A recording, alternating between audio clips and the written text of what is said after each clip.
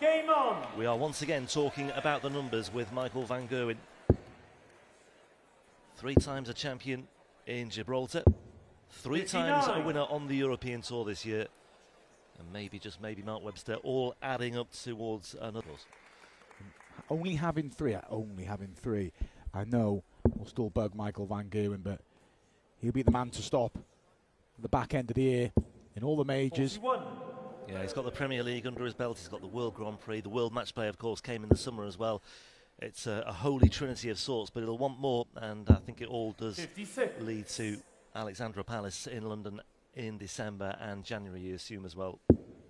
Real turning point the World Match Play was for me, Michael van Gerwen, because just worked his way into the event. He wasn't great in his opening round. His Adrian Lewis got the job done. Wasn't great against Cullen. Got the job done. Raced out against Asma, was pegged back. Dimitri wasn't his best, but when it came to producing his best performance was when he needed it against Gerwen Price, who was the main man that week until Michael van Gerwen defeated him to lift the title. 60. Michael, you require 66. Well, De Sousa can treat this as a settling-in exercise, I suppose, on the MVG throw. 16 for tops here for MVG. 66 check out. That is an 18 dance holder throw. But they're the sorts of legs where Jose has to make his move, because you look at what MVG did yesterday when he averaged 106 against Steve Beaton. 100. Beaton was having a little bit of joy when van Gerwen, on the rare occasion he was having those relative off legs. You make a good point, actually, Rob. If Michael van Gerwen's going to have 18 dart legs, 6 visit legs, you've got to be making an impact, haven't you? First one come and gone, but De Sousa, that represents a real chance against Michael. 100.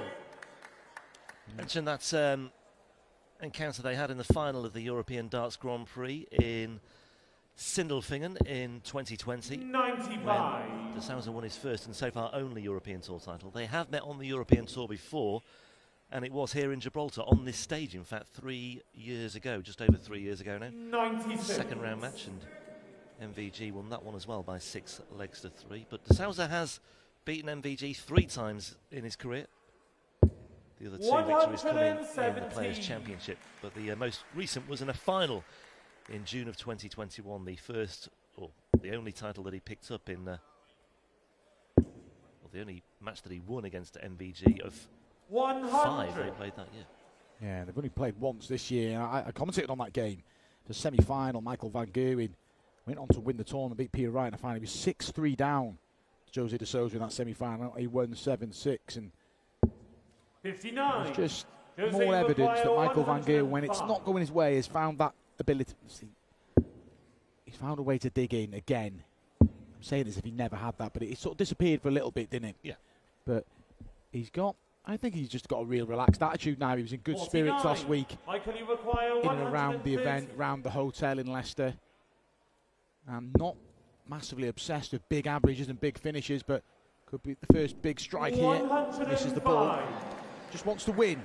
Yeah, do you know what? I mean, I don't know for a fact, and well, I'll talk about this just to see if De Sousa can take this out. Is found to slip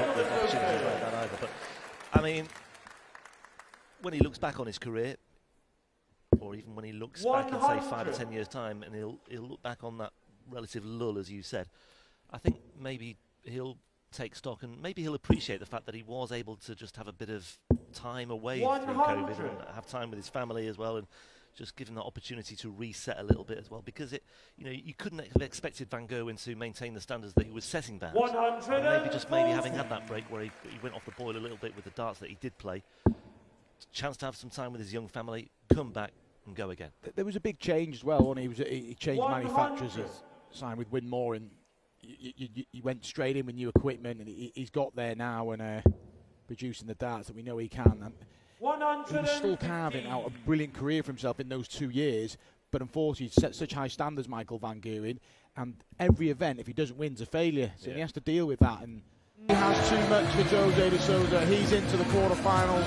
Decent run for Jose again. He'll be looking for a big end here. Still needs to force his way into the Grand Slam qualifiers, but for Michael van Gerwen, he's into a